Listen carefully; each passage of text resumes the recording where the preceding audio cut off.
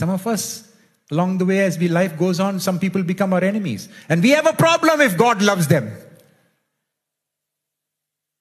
And we say there must be some special place in hell for him or her.